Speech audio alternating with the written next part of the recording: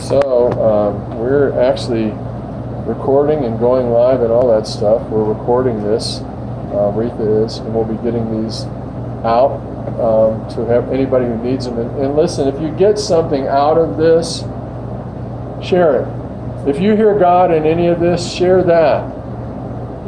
This is not about going through some religious exercise. Quit throwing snowballs, it's too early. People are going to wonder about why that's on this recording in the middle of September. All right. Let's pray. Father, thank you for all kinds of precipitation in any season. Father, thank you for this place that you let us live in. Thank you for our lives. Thank you for our salvation. Thank you for the gift of your Holy Spirit. Thank you for the peace that you give us that nobody can take from us. Thank you for this relationship that allows us to have a dialogue, a conversation with you on a regular basis, not just something that we do on Sundays. Father, thank you that you wanted it like this all along. And Lord, give us hearts that are willing to hear what you have to say, to follow your leading, and to listen to and abide by the instruction that you give us. Not someone else's interpretation of it, the instruction that you give us. Lord, you're very clear when you say things. Help us to understand and know that clarity even more so that we can live the victorious lives that you desired for us to live all along. In Jesus' name. You know, nothing bothers me more than I've been sending out these invitations on Facebook Messenger to join me in some Bible study devotionals that I'm working on, and I've been through quite a bit. I didn't realize that I was looking through my last several months, and I've been through like 17 of these plans as part of my regular daily devotional. And it's not that those things are necessary, but they give you a prompt. Most of you have prompts. There are telephones, cell phones, computers. You're used to working according to the prompts. So if you prompt yourself to spend more time with him by engaging in a devotional as a group, then the chances are you're going to be spending more time with him. And it's not a matter of how much time you spend with him. It's a matter of spending time with him. That's what he created us for. He created us so that we could have time relationship with him for eternity. That's what he wants. Okay. I sort of started preaching prematurely. That happens every once in a while. If you would, go to Genesis chapter 22. I have officially started this devotional for tomorrow, and if you haven't gotten it already, let Tracy know or me know. I'll make sure you get a copy of that link so that you can join me. But it's on faith, and that has been just about as abused as any tenet of our relationship with God, as any aspect of doctrine that has ever been put out there. And it's unfortunate because faith is the key to that relationship with him. So in Genesis 22, and I'm going to read verses 1 through 14, I use a variety of versions. This is one of the ones I like. It's New Living. A lot of my study time is in New King James, just because that's what I learned to speak. I learned that, or the American Standard, or the Catholic Revised. I just picked one. There's like thousands of them out there, at least hundreds. And take the time to dig in and find a version that you're comfortable with.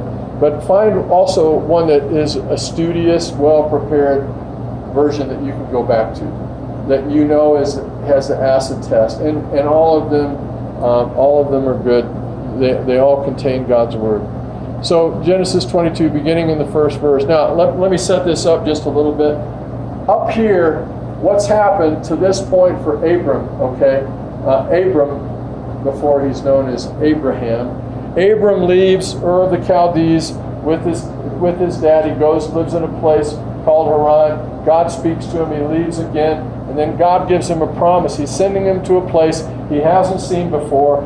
And this place, he doesn't have any kids. So what happens when he can't till the ground or hunt the animals or do whatever has to be done? So he goes there. He just obeys God and he goes there. And then God promises him he's going to have a child. He's going to have a son. And so that happens over a period of time. He has a son. Listen, when God blesses you, do not miss this. Every blessing that you receive from God is going to come with an attack from the enemy at some point. Right. And God will use that attack to increase your faith if you will allow that. You see, Abraham could have gotten really self-satisfied. He could have gone, I got my boy, he can work those mules, he can plant those crops, he can harvest those chickens, whatever. But God wants him to go to a higher place because Abraham trusted God enough to go somewhere he was told to go without having any road maps, no AAA, nothing. He just went because God told him to do that. God will tell you to do things in your life and challenge you to go places in your life that you would not normally go. And sometimes, many times, he'll use that to increase your faith. Let's look at the test. Sometime later, God tested Abraham's faith. Abraham, God called. Yes, he replied, here I am. Take your son, your only son, yes, Isaac, whom you love so much, and go to the land of Moriah. Go and sacrifice him as a burnt offering on one of the mountains which I will show you. Now you would expect at that point, if it were most of us, you'd be going, hey, wait a minute. You made me a promise. But you don't see that with Abraham. All right? This is what you see. The next morning, Abraham got up early. He saddled his donkey and took 2 of his servants with him, along with his son Isaac. Then he chopped wood for a fire, for a burnt offering, and set off for the place God had told him about. You see, practice makes perfect. God told him to go one place before, and so he listened. So God starts that conversation the same way. I want you to go to this place that I'm going to show you. So, on the 3rd day of their journey, Abraham looked up and saw the place in the distance. Stay here with the donkey. Abraham told the servants, the boy and I will travel a little further. We will worship there, and then we will come right back. All right, first of all, what did God just tell him to go do? He told him to go take his son and offer him as a burnt sacrifice on this mountain. What did Abraham say? The boy and I are going to go, we're going to worship, and we're coming back. He didn't say, I'm coming back. He said, we're coming back. That's really key. Pay attention to that. So Abraham placed the wood for the burnt offering on Isaac's shoulders, while he himself carried the fire and the knife. As the 2 of them walked on together, Isaac turned to Abraham and said, Father, yes, my son. Abraham replied, we have the fire and the wood, the boy said, but where is the sheep for the burnt offering? So this kid's probably 13-ish, about the time that a Jewish boy would be bar mitzvahed today. All right? So here we have Abraham responding, God will provide a sheep for the burnt offering, my son. Key. Pay attention to that second key. Say it again, I'm sorry. All right. It's God will provide a sheep for the burnt offering, my son. It's verse number 8. And they both walked on together. When they arrived at the place where God had told him to go, Abraham built an altar and arranged the wood on it. Then he tied up his son Isaac and laid him on the altar on top of the wood.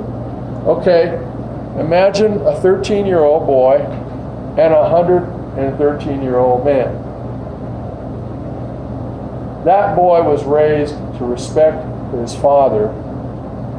It didn't say Abraham had to struggle with the boy and tie him up. It said Abraham tied him up.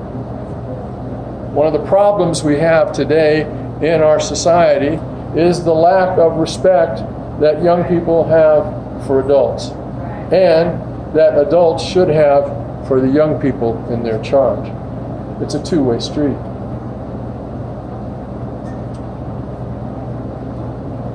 And Abraham picked up the knife to kill his son as a sacrifice. This is really tough. So Leslie has to go out on top of the mountain, pick one, we got some, and he's got to offer Josiah. First of all, Josiah is not going to stand there and let his daddy tie him up. He's going to run like the Dickens to the next mountain and say, "Catch me if you can." I'm impressed with Isaac, okay? I'm impressed with Abraham. Abraham then picks up the knife. Do you remember those two things I told you? The key aspects? First, he tells the servants, the boy and I are going to go up and we're going to worship. And then we're coming back, right back. And his son asks him on the way, "Dad, I see the fire and the wood, but where's the sacrifice?" God will provide the lamb. Now, yes, I understand the messianic implications of that, but we're talking about the first of the Hebrews walking with his son, getting ready to offer him as a burnt sacrifice. What is he thinking? He's not thinking about the coming Messiah. He's thinking about, I've trusted this God enough that I've done everything he said because I believe he's going to bring this boy by my side back to his mama. Well, what happens? And then, at that moment, the angel of the Lord called to him from heaven. "Abraham, Abraham." "Yes," Abraham replied. "Here I am. Don't lay a hand on the boy," the angel said. "Don't hurt him in any way, for now I know that you truly fear God. You have not withheld from me even your son, your only son." Then Abraham looked up and saw a ram caught by its horns in a thicket. So he took the ram and sacrificed it as a burnt offering in place of his son. Abraham named the place Yahweh Yireh, Jehovah Jireh, which means the Lord will provide. To this day, people still use that name as a proverb. To this day, people still use that name as a proverb. However, most of them don't really believe it. Most of them don't believe that God will provide. Let me share something with you. And the next place we're going to be in Scripture is 1 Samuel chapter 1. But I want to share this with you. Okay, anyway, I'll go here.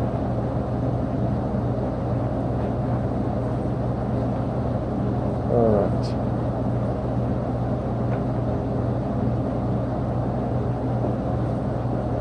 I want to talk a little bit about worry and fear.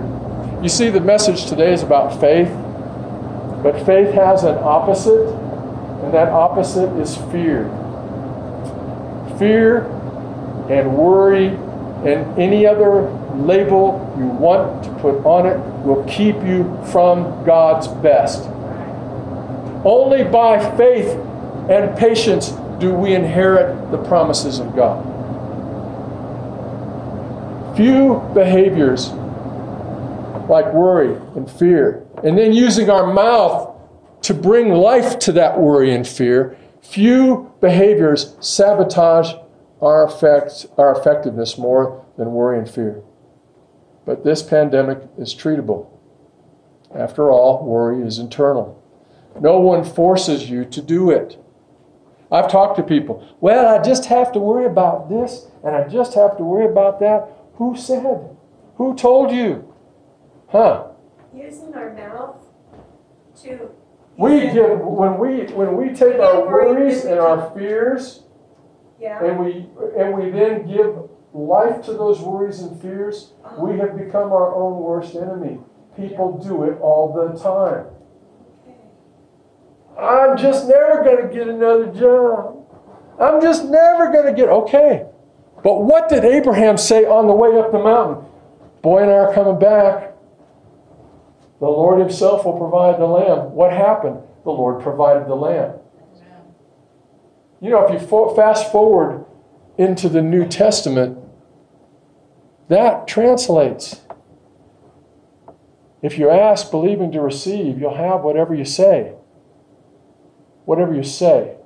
You ask from the Lord believing to receive, you'll have whatever you say. Okay, we've got centuries of theologians trying to put restrictions on God over that. It's not true. In fact, if I just pick one, let me pick a scripture here out of Mark. Don't worry about it right now. It'll be on the recording, but stay where you're at in 1 Samuel.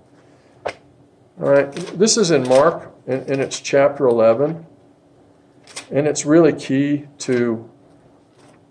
for us because we haven't learned really how to govern our lives in Christ. So let me see. I'm going to read out of the Amplified. This is one of those, I got 4 in 1. So, it says, Jesus is speaking. Verse 22, Mark chapter 11. And Jesus replying said to them, have faith in God constantly.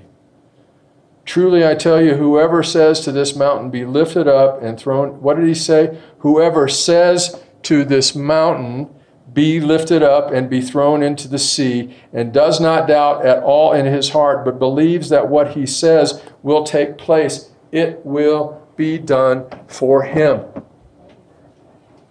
Now, either Jesus is a liar, and he's not, or we aren't using the truth that he's given us. Which is it? It's easier for us to buy the negative because we've been trained by the world to buy the negative. We've been trained by generations to buy the negative instead of buying the positive from God. Worry is not a psychological problem. It's a theological problem. Worry, the origin of worry is in Genesis chapter 3, which goes right back to the sin we've talked about all along. Eve thought, I am all that in a bag of chips. Yeah, I want to be like God. Come on. Just have to eat that fruit, that's it? Yeah, I'm in. I'll bring the old man too. Listen. Whenever that happens, they rather than living under God's authority in paradise, they wanted to live and take on the status and responsibilities of God. And they inserted themselves as rulers of their own universe. And consequently, they learned the stress of trying to control time and destiny and morality. No human being is capable of exercising such control. Yet we all try. We play God and find ourselves overwhelmed by the pressure. Worry is toxic to our souls. It blinds us to what God has done and blocks us from what he could do. All because we focus on ourselves rather than on God. Our craving for self-sufficiency disables trust, but it also does something else. We're supposed to look to God, the God of the present, the future, and the past. But rather than looking to God, when we're believing God for something big, we look back and we look for things in our life that will give us a reason that God just might not work in this situation. Because we failed at this 1,000 times before. Why would God succeed now? Interesting. Why not let God be God and you just be you? That seems to be an easier way to do things. It makes me angry. I get angry. 2 things. This may be personal foibles of mine. Do not ever give me a job that you entrust to me and then tell me how to do the job you just entrusted to me. That will tick me off. And then the other is tell me that I can't do something that God told me that I can do. Tell me that a promise that God gave to me isn't going to come to pass because of my shortcomings and my failings and my past. That's all under the blood, boys and girls. All of that. Amen. And because of that, I'm empowered by the Holy Spirit. The Word says to do exploits. And listen, don't kid yourself. This is a mega church. I don't care how many people are in the pews. This is a mega church. We have and can have impact in our families, our community, our state, our nation, and the world from here. Amen. Souls will be saved, lives will be changed because we're trusting Him to do it. Listen, here's the thing. We have to take every thought captive, 2 Corinthians 10:5. When Satan accosts us with negative thoughts, we wrestle those to the ground and we expel them from our mind. The trick is you just can't get rid of the thought because that leaves a vacuum. And it's just going to suck that thought right back into your head. Think about that when somebody calls you empty-headed. All right? The trick is we have to replace the negative thought with God's truth. What is it that Abraham called the name of that place? Jehovah Jireh. God provides. And there are other places you'll see His name, Jehovah Rapha. God heals. And I get it. I get it when people they kind of want to believe God, but they kind of know, we got all these doctors and nurses and medical science, and they've got this disease, and yeah, if it's God's will, I'll be healed. If it's God's will, it is God's will. Be healed.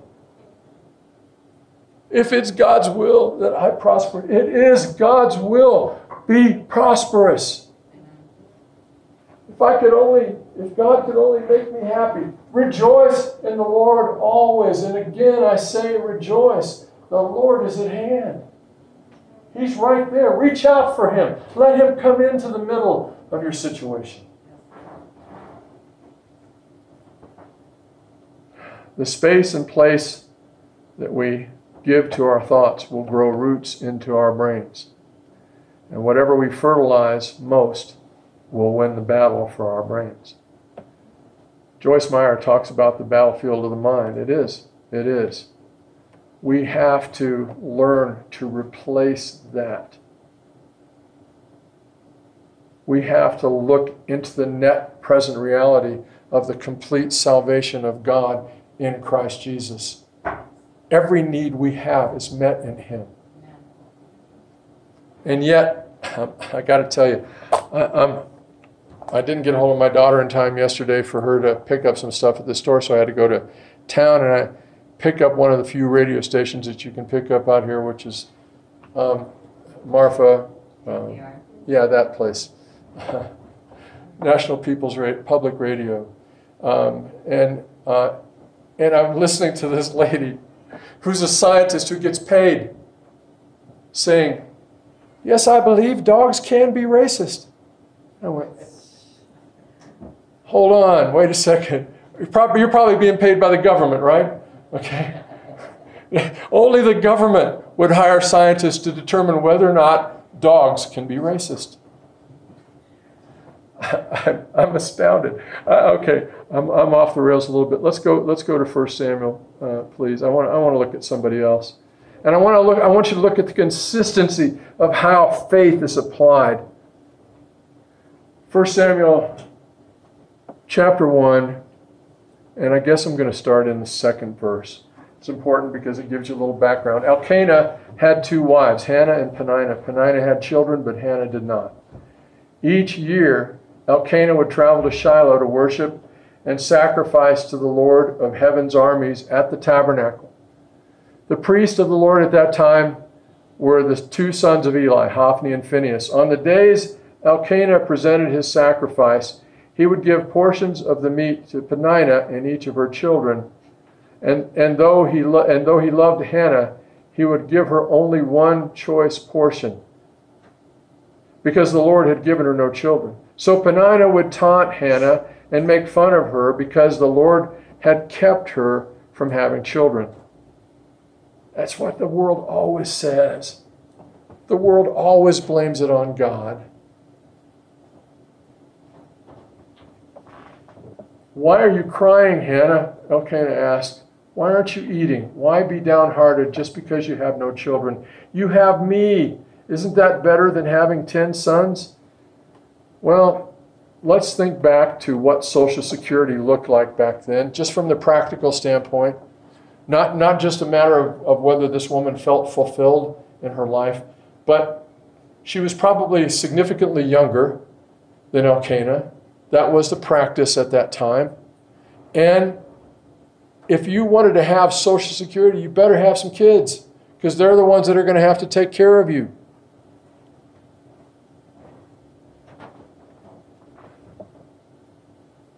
So, after one sacrificial meeting at Shiloh, Hannah got up and went to pray. Eli the priest was sitting at his customary place beside the entrance of the tabernacle. Hannah was in deep anguish, crying bitterly as she prayed to the Lord. And she made this vow: "O Lord of heaven's armies, if you will look upon my sorrow and answer my prayer and give me a son, then I will give him back to you. He will be yours for his entire lifetime. And as a sign that he has been dedicated to the Lord, his hair will never be cut." As she was praying to the Lord, Eli watched her, seeing her lips moving, but hearing no sound. He thought she'd been drinking. "Must you come here drunk?" he demanded. Man, I'm telling you, I pastored a church that was a homeless shelter. I would love it if people would just come in. I didn't care if they were drunk. I wanted them to come in. But you know what? Religion will stand up there and judge you. That empty glove of religion will stand up there and judge you, as if that empty glove has a closer relationship with the Lord than you. God wants a personal relationship with you, a daily dialogue, a conversation with you, because he has some things to do in your heart and in your life, and he has some good things for you. I sent a little piece out this morning. I'm going to go right back in here to I'm going to go right back here to 1 Samuel in just a second, but I want to share this. This is from Jeremiah, and I know it gets passed around a lot these days, and it's a popular scripture. But I saw it this morning, and it was on one of the devotionals I'm working on, and it's this. Verse 11, for I know, 29:11, for I know the thoughts and plans that I have for you, says the Lord. Thoughts and plans for welfare and peace, and not for evil, to give you hope and a future, a positive final outcome, prosperity. Okay, I had a chance to listen to somebody I used to listen to all the time, and I still think that there were a lot of valid things happening in his ministry. He was a major international healer. And he came out and he said, I'm just going to renounce this prosperity gospel. Okay, I get that. But it's not the prosperity gospel that I have a problem with. It's the way it was preached and taught. And it's still preached and taught. You put your money in here, God's going to pour out. That's a line of crap. God may pour out, but don't you be putting that money in order for him to give to you. Do it because God said it. He wants that to come from your heart, not from your wallet. And I've done this a lot of times in before ministry and during ministry. I look at my wallet, whatever I've got in it, that goes in. And sometimes it's a big chunk, and sometimes it's not a big chunk. But for me and God, that's me saying, okay, everything I have is yours. What is the proper perspective on prosperity? Why did Jabez say, Lord, bless me indeed, enlarge my territory, let your hand be with me, keep me from evil, that I might not cause pain? Why did he pray that? Because when he said, expand my territory, he wasn't just talking about his personal supply of wealth. It was his influence in the lives of others for the cause of God. And that's where we should be. When we're asking God to cause us to prosper, we're asking him to make us a conduit of his blessing into the lives of others. I'm going to share something, and one I'm going to share openly, and the other one is private. But two needs. One is Gull. Gull has finally, after all these months and months of trying and trying to support him from here, and he's in Thailand. He's now gotten the government and the lawyers involved to say, okay, we'll get you a visa. It's about $3,100. Tracy and I already sewed $3,100 into that. $300 into that $3,100 need. We are believing that this coming week, that's going to be approved. And we're believing that somewhere, somehow, God's going to make that resource happen. I asked the Lord, I said, hey, if it can happen through me, make it happen through me. But I'd like to see that happen. Why? Well, I want to see Gull blessed, but I know that when that testimony of God moving in his life, that now he can have a life and a job. Even though he's living in Thailand, he'll be able to have a paycheck. He'll be able to support his family. It's worthwhile. David, King David was on the ridge of the valley of Elah, talking to his brother and saying, "Who is this loudmouth giant down here? And why is he talking smack?" And his brother said, "Shut up, kid, go." And David says, wait, isn't there a cause? Isn't there a reason for me being upset? Why aren't you down there doing something about that loudmouth giant, blaspheming God? We have an opportunity. There are giants all around every day blaspheming God, and we have an opportunity to pick up a stone and put it in a sling and put the giant down. Why aren't we? Well, you have to have faith. So anyway, let's go back to Hannah. 29:11 what? Jeremiah 29:11. Okay. And there's another one you might look up. Back of the bulletin. Yes, thank you. I forgot I put that in there this morning. That was my I think one of my few edits this morning. Oh, there was another edit. What does love look like? Jesus. On your bulletin. Do you look like Jesus? You remember what the little bracelets, what would Jesus do? That hasn't been that long ago, has it? Okay. We need to ask that question of ourselves regularly, in every situation, in every relationship, in every circumstance. What would Jesus do? How would he react? How can Jesus walk this out through me in this moment and make the most impact for the kingdom of God? That's the real question. So anyway, going back to Hannah again. She says, oh no, sir. I haven't been drinking wine or anything stronger, but I'm very discouraged, and I was pouring my heart out to the Lord. Don't think I'm a wicked woman, for I have been praying out of great anguish and sorrow. In that case, Eli said, go in peace. May the God of Israel grant the request you've asked of him. Oh, thank you, sir, she exclaimed. Then she went back and began to eat again, and she was no longer sad. We're going to finish up that in just a second, but I want you to look at what happened. She got a word from God that settled it. She said, and understand when we're watching the high priest that speaks into the life of people, that traditionally Israel saw that high priest as an oracle of God. Okay? So he said, may God grant your request. What happened? She stopped being sad. She went and got something to eat. Why? Because she trusted God. That's why she went to him to begin with. Why would she do that? Because every year her husband Elkanah made it a practice to go up. He spent some time every year to go up and worship the Lord and bring his sacrifice and make things right.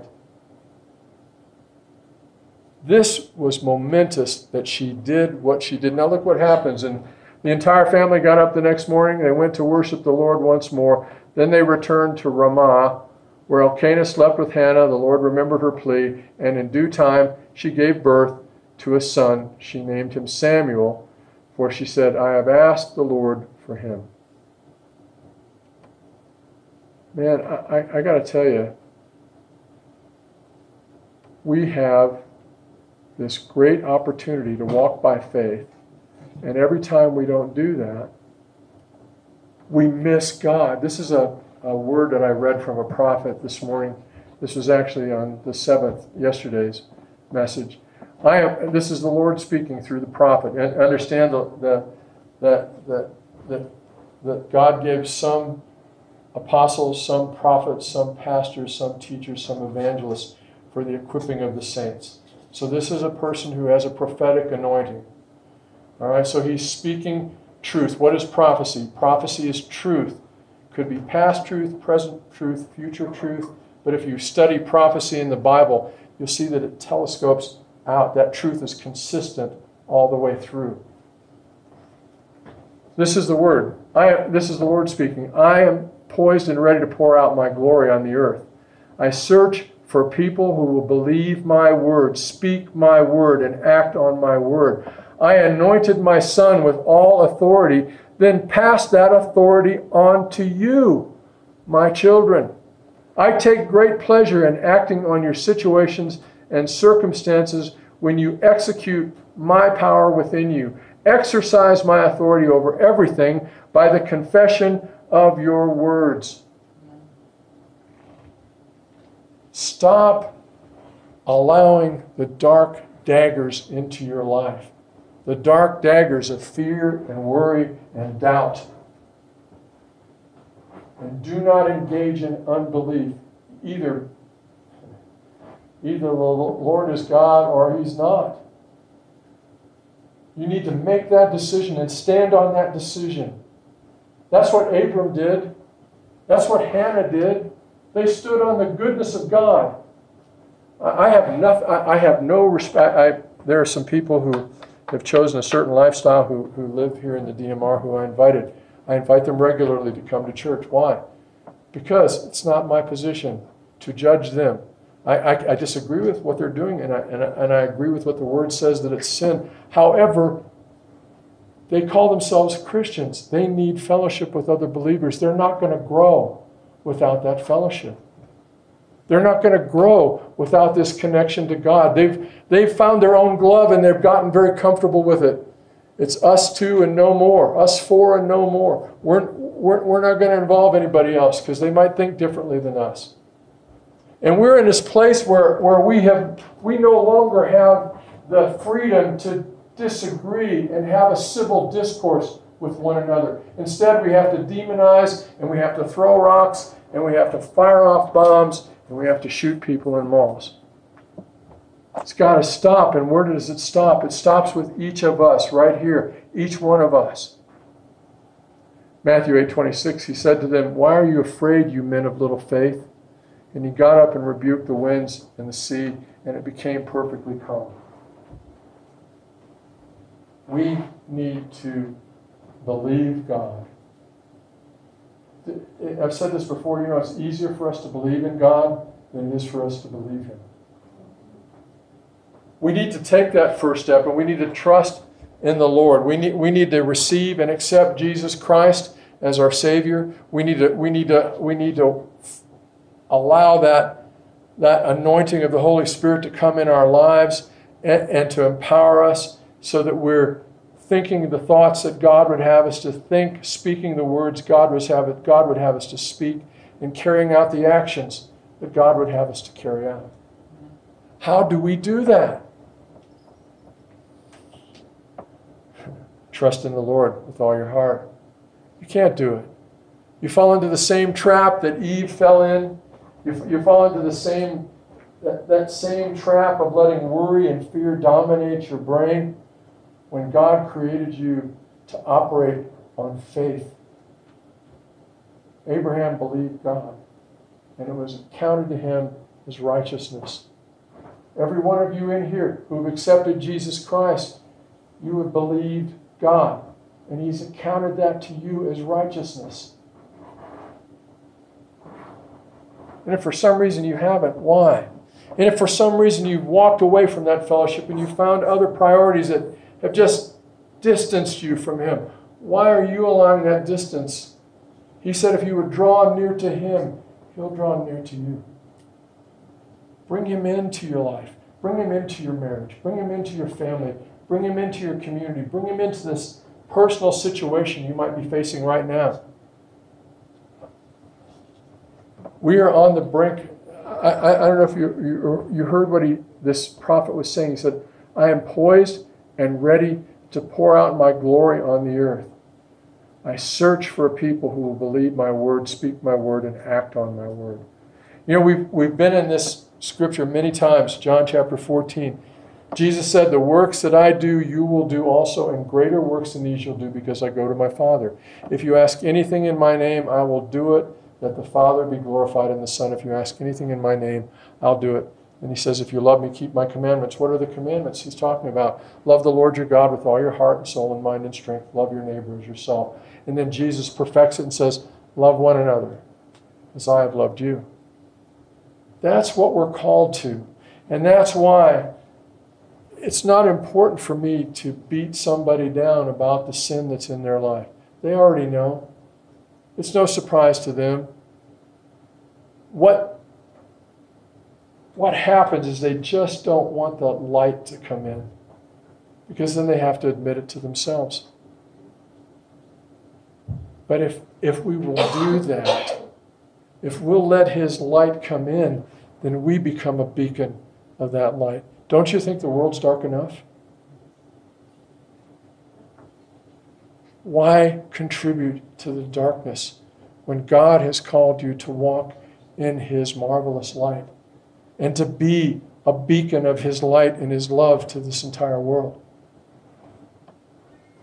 You know, having spent some time in so many different denominations, I remember this Baptist, independent fundamental,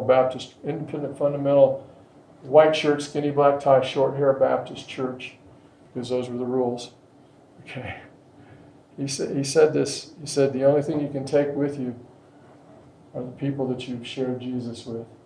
That's the only stuff you get. Yeah, and I think we'll get to have our puppies and our dogs. I mean, they're animals in heaven. I've read the Bible. You know, they're animals where the Lord is. So Charlotte gets to be with us, and Rock can tell us which of those owls got him. You know. Charlotte heard me, huh? I said her name. Okay. I want to tell you that as we go through this, and again, I want to encourage you, this study that I'm doing on faith right now, this devotional, tag into it if you can, and let the Lord speak to you. These two selections of Scripture that I just shared with you, the thing I like about this particular devotional is that's what it gives you. It doesn't give you commentary. It just gives you the Scriptures. And as you look at the Scripture, if you'll take the time to see what's being said, you'll see how our faith drives our thoughts form our words, and our words create our future. You know, when Jesus was at the pool of Bethesda, there was this guy who'd been there for 38 years. And he would get people to bring him there, and he would wait for the next moment when their belief was that when the angel troubled the water, if they could be the first one in, they would be healed. And have you ever seen somebody that just, they're in the same rut that they've been in for decades and decades and decades? Okay. Well, Jesus walks up to the guy who's been laying there for 38 years, and this was his word to him. Do you want to be healed? I want to tell you, there are so many people who are so comfortable in their chaos. They're so comfortable in their disease. They're comfortable in their circumstances because they don't want to challenge their heart to believe for anything more. Why? Have you ever looked around us? Do you think any human being created this place that we live in? God did this. And for those of you who may be intellectuals, I'll be happy to debate you and match you, argument for argument. God did not make me the dullest knife in the drawer. And I can handle your questions. I say that with all humility. You know? And I want to tell you, I've been doing I've been doing math in my head for a while, and so people will like rattle numbers off, and I'm already manipulating them in my brain and determining what that total is for those numbers. And it's because I have the mind of Christ. You know, if you realize that you have the mind of Christ, what is there that can't be known to you? What is there that you can't undertake? If you have Christ in you, what is impossible to you? Nothing. Everything is possible. If you believe. If you believe. You know, I want to go back to Abraham. We're going to finish up with him here in just a second. I admire the fact that Abraham left everything that was comfortable and familiar with him, and he went off to a place that God told him to go. I can't remember the first time I read that story about Abraham and Isaac, but I can imagine there was a little trepidation. I mean, that's a pretty graphic story where God tells this hero of the faith to go offer his son as a sacrifice, a burnt offering. And you know, that's what the pagans did at that time. There were worshipers of, I believe it was Moloch in that area. And they would put their kids in a big pit of coals and burn them up so they could get rain or better crops. And God tested Abraham, taking him down a path that Abraham should have resisted. But he didn't. I told Robert, we were talking this morning, I said, you know, I believe if it had gone any further and Abraham had started to plunge that knife down, God would have put his hand there. Or God would have just said to Isaac, that knife wound doesn't mean anything. Get up, boy. You're whole. You're healed. We have to have that kind of absolute trust. And I'm not talking about a blind faith. If you need reasons to believe God, open this word that I just read to you. What about what happened with Abraham? What about what happened with Hannah? Do you think your life is insignificant? I guarantee you it's not. It's significant to God. God poured out His Spirit for you. He allowed His Son to die on the cross for you. He allowed you to be empowered for His glory and for your blessing. So choose. You know, we talked about Elijah and the prophets of Baal a couple weeks ago. And there are the prophets of Baal. They've cut themselves. They've been shouting and singing and screaming all day long, and they're exhausted, and no fire comes from heaven. And Elijah goes, "Thank you, Lord." And fire consumes the sacrifice and dries up the water, and everything's gone. And then, you know, but the message before that whole thing happened between Elijah and the prophets of Baal was, you know, if God's God, then follow Him. If Baal's God, then follow him. If you need some proof in your life and you need God to give you some absolute proof and you're not sure whether God's going to work in your situation, put Him to the test. The Bible tells you to do that. Don't sit there and worry and fret and doubt. Get up off of your unbelief and trust the Lord. Why don't we do that? Because we have been conditioned for mediocrity and failure. That's what our society does for us. When Eve decided that she wanted to have the knowledge of good and evil and be like God, she accepted the path to mediocrity and defeat. You don't have to do that. It's your choice. And that was what was being said on the mountain. Choose today. Is it God or is it Baal? God demonstrated himself. He'll demonstrate himself in your situation. I will tell you, I was thinking this morning, we can look at as long a string or strand of time as you want in your life. From birth, let's say, to death. And once you become consciously aware,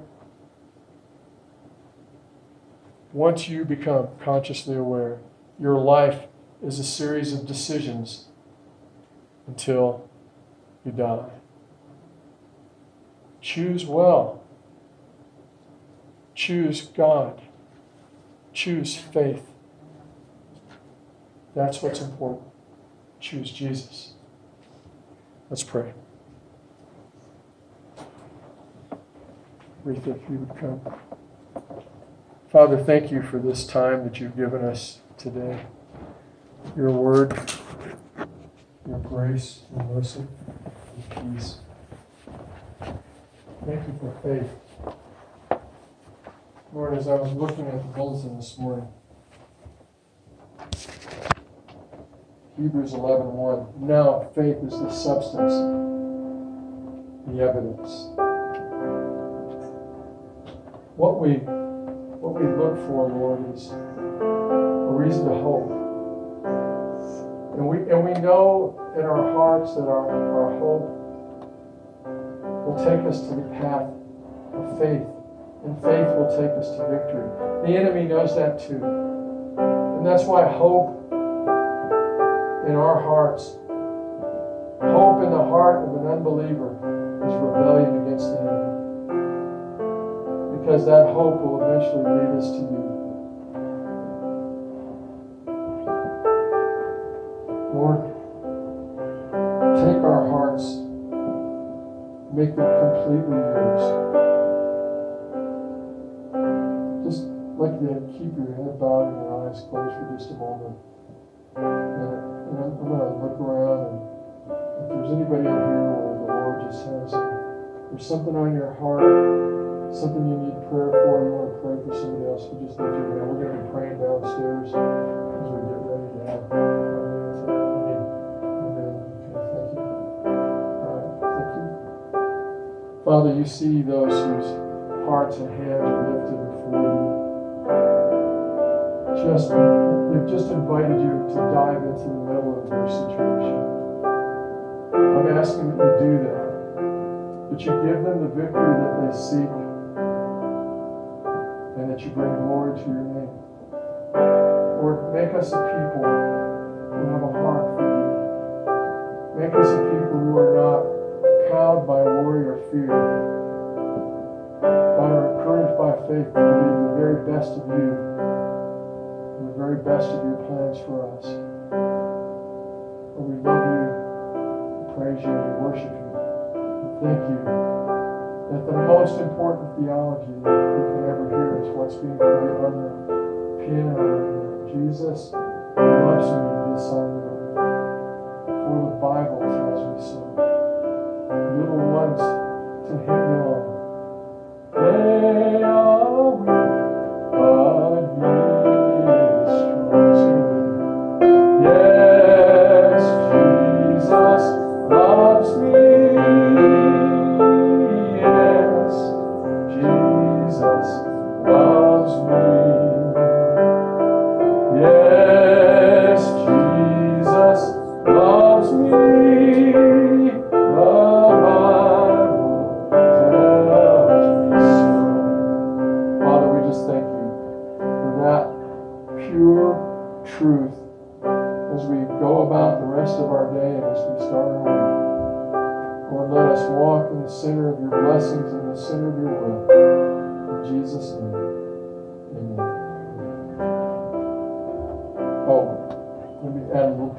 Father, bless this food we're about to receive, the time of fellowship that we have.